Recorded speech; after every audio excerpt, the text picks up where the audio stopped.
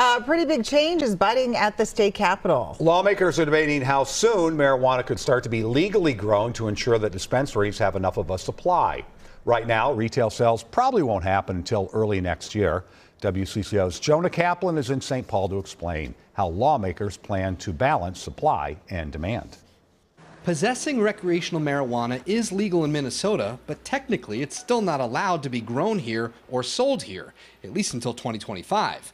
Advocates and business owners on Tuesday warning lawmakers there's too much that needs to happen soon to meet that goal. The current rules that we have right now, they're just not instilling a lot of confidence in us business owners. What's being proposed now is to move quicker in breaking the barriers between medical and recreational pot, giving more power sooner to the new Office of Cannabis Management, and issuing temporary licenses to grow and sell marijuana flowers later this year. It is a critical step towards ensuring that social equity applicants, those have been most adversely affected by previous cannabis laws, are given a fair and fighting chance. The DFL-led Senate seems poised to approve the changes, but final action on any bill could hit speed bumps because of the drama surrounding Nicole Mitchell.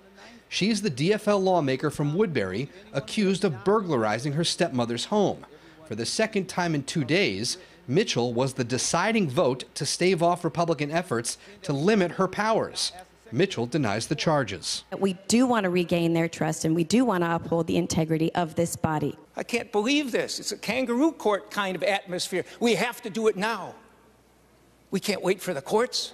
By the way, in the state of Minnesota, there are laws and rules on the books about conflicts of interest. A lawmaker voting on a resolution or motion having to do with his or her own conduct and responsibilities. But according to the Senate president today, those rules self-enforced. In St. Paul, Jonah Kaplan, WCCO News.